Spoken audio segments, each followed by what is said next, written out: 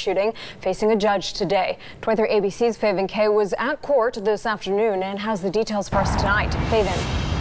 Good evening, Tim and Jackie. That man accused in a 2-year-old murder case pleaded not guilty in court today. Gabriel Verdugo Jr. is accused of shooting Elvis Gonzalez to death with a shotgun outside the LS Scorpion bar on South Chester Avenue back in August of 2015. Sheriff's investigators say the two were arguing before Verdugo shot Gonzalez. Verdugo was caught in Mexico earlier this month with the help of the BPD gang unit, U.S. Marshals, and Baja State Police. Now, Verdugo's first court appearance was delayed last week as the judge changed his bail. He is being held on $2 million bail and is set back in court on June 26. We will, of course, continue to bring you all the developments in this case on our website, turnto23.com. Live from the courthouse, Faven K, 23 ABC. Faven, thanks. Also new at 5 tonight, the Rosamond man accused of killing a 14-year-old